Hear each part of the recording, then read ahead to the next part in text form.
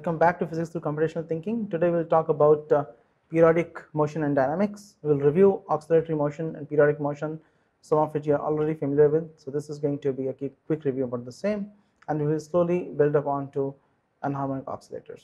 Let's get started. So just do a quick recap of simple harmonic oscillator. Remember, we talked about a simple pendulum which oscillates back and forth, and we said this for small angles this executes a simple harmonic motion. So any oscillator that oscillates like which follows the equation of motion given by x double dot plus omega square x equal to 0 is a simple harmonic oscillator. This equation we refer to as equation of simple harmonic oscillator. X is a dynamical quantity. X is something that is changing in time. It could be position of a particle, it could be something else. In that sense, it is a generalized coordinate. It is some coordinate that you are representing by x. It could be an angle, it could be position of a particle. So whenever a dynamical quantity, let's just call it x, whenever you have x double dot plus omega square x equal to 0, that is called a, then we say x executes a simple harmonic oscillation. The solution of this equation is given by the second line over here, x of t equal to a cos omega t plus b sin omega t. It's very easy to verify that, so let's go ahead and quickly check that out. So we are claiming that x of t is equal to a cosine of omega t plus b sine of omega t. One way to solve differential equations is to guess a solution and then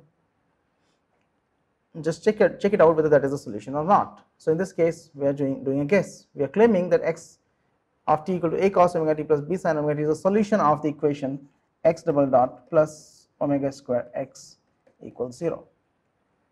So let's go ahead and verify. So first let's calculate what is x dot of t. If x of t is given by this equation 1, I want to verify I want to calculate what is x of t, x dot of t. X dot of t is a d by dt of cos omega t, which is minus omega sine omega t, plus b omega cosine omega t for the second term. So that's our x dot. Let's go ahead and calculate also x double dot of t.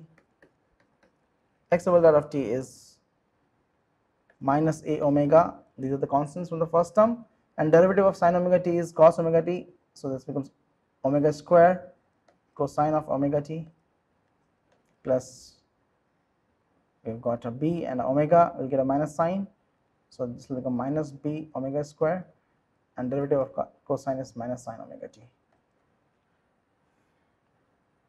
Okay, so now we see that this is nothing but minus a, rather we can write this as minus omega square a cosine omega t plus b sine omega t, and whatever we have got here in the brackets, this is simply x of t, so we get minus omega square x of t, and that gives me back my differential equation x double dot of t plus omega square x is equal to 0. Therefore, we say that this solution given by equation 1 is a solution for equation 2. Therefore, this is a solution of simple harmonic oscillator. Let's come back to this page. Now, this is one way of writing a solution. We can also write the same solution in multiple different ways. Depending on what you are doing, different solutions can become useful. For example, I can also write x of t as e to power c e to power I omega t plus d e to power minus I omega t. That is, now I am claiming that not only 1 gives me a solution for 2, but also the alternate solutions are x of t equal to c e to power I omega t plus d e to power minus I omega t. Now these solutions you can easily verify. Well, the reason this works out is because e to power I omega t has a very nice property that you take two derivatives with respect to time, and each derivative pulls out a factor of an I omega. So two derivatives pulls out factor of I omega square. You get e to power I omega t back, and as a consequence you get minus omega square e to power I omega t. If you put a minus sign over here, whether you take a plus or a minus sign over here, plus or a minus sign over here, it doesn't matter. You basically pull out a minus omega square. Therefore, this will also satisfy first equation. So this 3 is also a solution of 1. Similarly, you can also write x of t equal to, let's choose a different constant, f cosine of omega t plus phi, or you can write x of t as g sine of omega t plus psi. These are two. So these 3 equations that I've got, this one, that one, this one, and this one. These 4 equations represent the same solution for this equation. These are just different ways of writing the same solution. So as a homework exercise, I suggest that you go back and work out the relationship between the coefficients a, b, c, d, etc. So you have to find c in terms of a and b, d in terms of a and b, similarly f in terms of a and b, g in terms of a and b, and the phases phi and psi, these are called phases.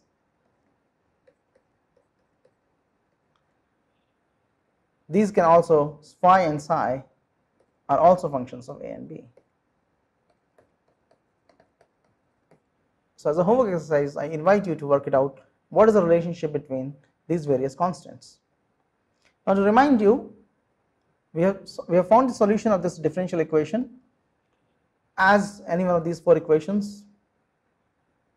In order to find the constants, you need more information. You need to know the boundary conditions or the initial conditions. If you know the initial conditions and the boundary conditions, you can solve and find out what these constants are. So for a differential equation, this is the most general solution, but in order to find an exact solution, you have to look at the boundary conditions or the initial conditions given to you. Let's go back and try to understand the relationship between these 4 different styles of writing a solution. As an example over here, we'll just consider this style and f cos omega t plus phi and g sin omega t plus psi. We'll leave this out for a moment. I'll leave this as a homework exercise for you to work it out and plot it. But these 3 we'll plot it over here, and this is what I've done. So I've plotted 2 sin 2t plus cos 2t, 2 cos 2t plus pi by 4, and 2 sin 2t plus pi by 2. These are 3 different solutions written in the styles.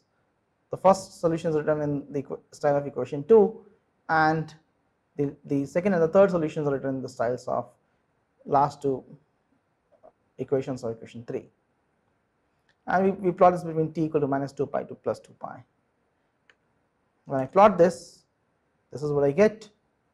Here's my plot, and you see that all the 3 solutions represent oscillatory solutions, sinusoidal oscillations essentially. These are sinusoidal oscillations. The only difference that you see is this one slightly higher than these 2. The solid curve is slightly higher than the dotted and the dashed, and they're shifted with respect to each other in the phase. Apart from that, these solutions are essentially same. So if I tune my parameters pi by 4 and pi by 2 over here, I can actually go ahead and overlap these solutions exactly. I'll leave that as a homework exercise for you to try it out. Now for simple harmonic oscillation, you can ask what is the time period. Time period is given by 2 pi by omega. Time period means when does your oscillator completes one oscillation. Omega is the speed, angular speed given in radians per second. So the oscillator comes back to its initial position if it has covered 2 pi radians, therefore time period is 2 pi over omega. This is a familiar relation, you would have seen it many times before. And we can also ask what is the frequency or how many cycles does your oscillator do in 1 second, and that is given by the inverse of the time period. So frequency nu is given by 1 over t or omega over 2 pi, shown in the relations over here. Now it's really interesting to write the solution for the harmonic oscillator. For many physical problems, it is very useful to write the solution in the form of a cos omega t plus phi as shown in this equation over here. In this particular solution, x of t equal to a cos omega t plus phi. A is the amplitude, omega is the frequency, phi is the phase shift. Let's go ahead and plot the solution like over here and put it inside a manipulate and see what is meant by changing a, omega and phi. What does a, omega and phi do? So let me go ahead and execute this. If you want, you can pause the video and try it out yourself. You can copy the command from the screen over here. This is the plot I get. I've created a bounding box over here using the frame equal to true option, and I've given three parameters in the manipulate a, omega and phi, where I've set the value of a between 0.1 to 5, value of omega between 0.1 to 5, and value of phi between minus pi to pi. So let me go ahead and vary these three parameters. Let me expand it out, and I'll vary these three parameters to show you what happens as I move the sliders. When I move a is for amplitude. As you expect, this is going to change the amplitude of the oscillation, that is going to make the oscillation bigger and bigger. The peak will be at a higher value, the trough will be at a lower value. But as we do that, notice that the zeros do not change. As I change the amplitude, increase or decrease the amplitude, notice that the zeros, that is this point, remains fixed. So this time fixate your eye at this point, and as I move the slider, notice that that point is not changing. It remains where it is. So the zeros don't change as I change a, it simply changes the amplitude, because a is the entire multiplicatory constant to cosine omega t plus phi. So changing a is only going to change the overall amplitude, it's not going to change where the zeros are. Let me change omega. As I increase omega, I should see more oscillations per unit time. So as I change omega, increase omega, you see there are more and more oscillations per unit time, and we say that the pendulum is oscillating, or the harmonic oscillator is oscillating with the increased frequency. As I decrease omega, the number of oscillations decrease. And similarly over here, as I change the phi, notice what happens. As I change phi, the entire oscillation and entire plot simply shifts to the left or to the right, depending on what the value of phi is. That is why we call the phi as phase shift. It simply says if the maxima is happening at the origin, or whether a minima is at the origin, or whether there is a zero at the origin. So by changing the phase phi, I can simply shift the entire plot and ask what's happening at the origin. Is it a zero? Is it a minima? Or is it a maxima? Or is some other value? So a is called the amplitude, omega is called the frequency or the angular frequency, and phi is called the phase shift. It's important to understand what these three things are doing in order to understand the solution. Notice the use of row function over here.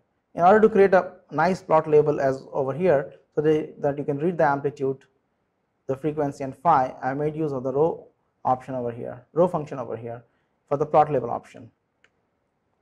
It appears to be a complex construct over here, but if you play around with it, you'll figure out what exactly is going on over here. So I leave that as an exercise for you. It has been explained over here that when I use the row function like this, it simply gives me a print of the values like that, and that's exactly has been used over here.